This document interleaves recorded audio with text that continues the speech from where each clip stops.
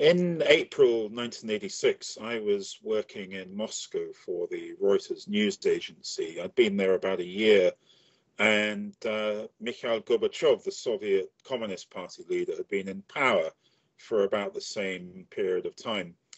And I had recently become friends with a very pleasant, lively Scottish woman who worked for the British Council in Kiev, the capital of Soviet Ukraine. And we agreed that I should go down there for a long weekend to see Kiev, where I'd never been before, and spend some time with her.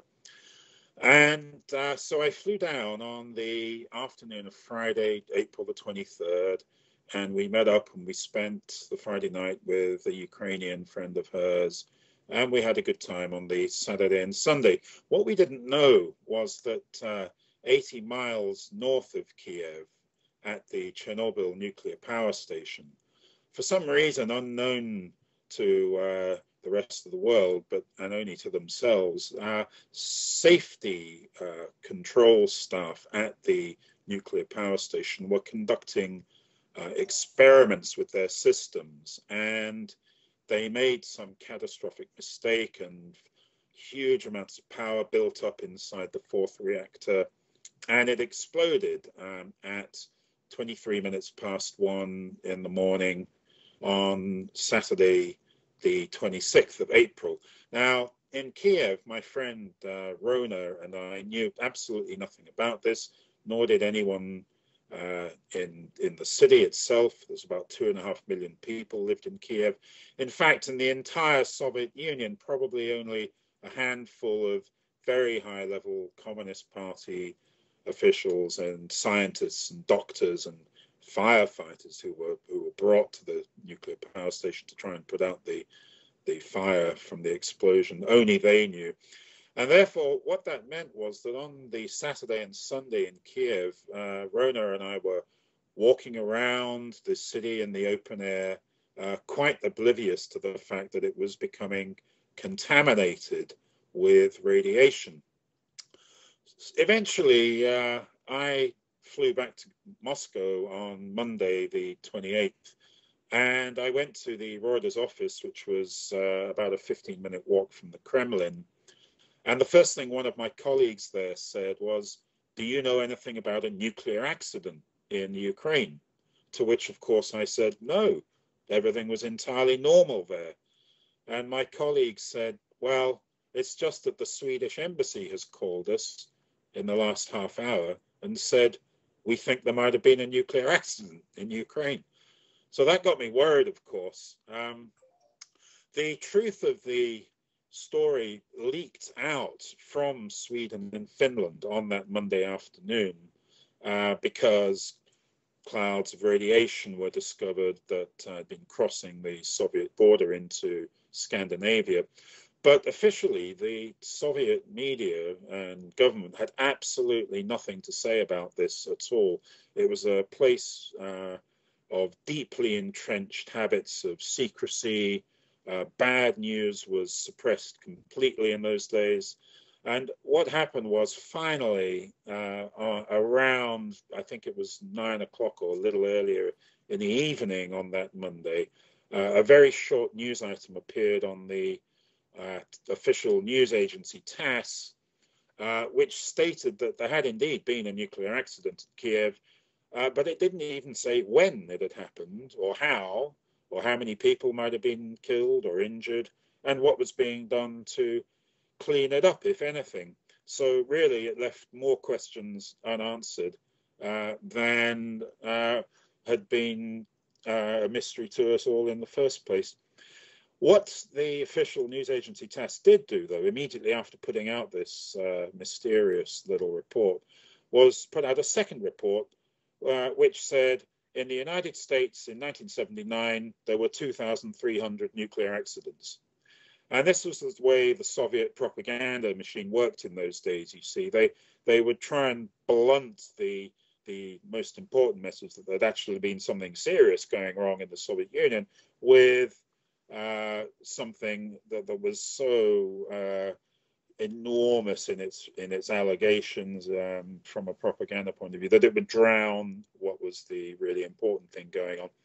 Anyway, it was pretty obvious to me that night and the following morning that I should have myself checked to see if I'd suffered radiation poisoning. So I called a friend at the British Embassy, first of all, who in their inimitable way said, well, we're thinking of maybe bringing in some radiation monitoring equipment next week. I thought, well, next week, that isn't going to be good enough.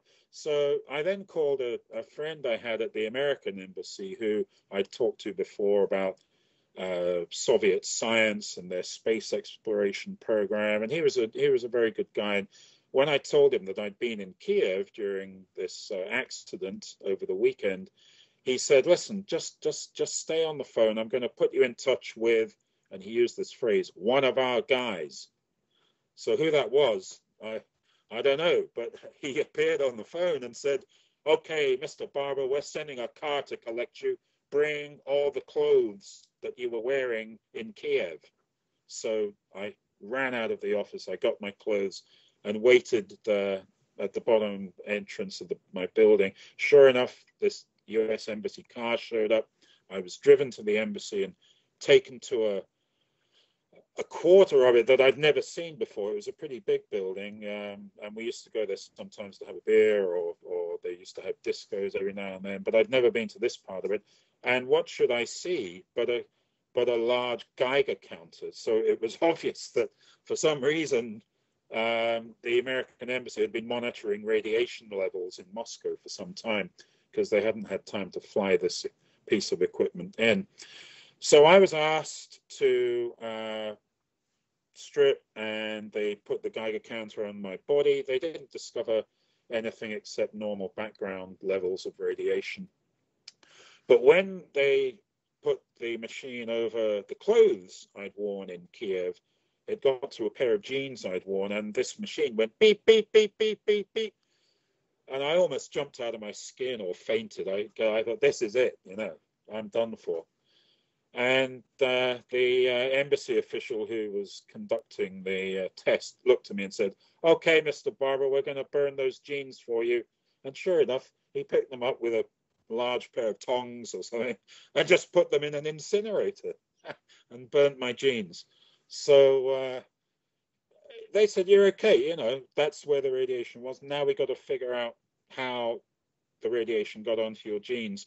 And we concluded what had happened was that on the Sunday evening in Kiev, this would have been about 40 hours or so, I guess, after the accident, my friend Rona and I we'd gone to a hotel, to what was called the hard currency part of the hotel, where you could buy slightly nicer things for dollars or West German marks. And we'd had a few drinks there, and then we'd gone back out into the open air and waited to get a tram to Kiev University, where she lived. And we'd sat down on a bench at the tram stop, and that bench had accumulated radiation particles from the wind blowing the radiation from Kiev. And that was how, sitting down in a pair of jeans on the tram bench stop, that's where the radiation came from.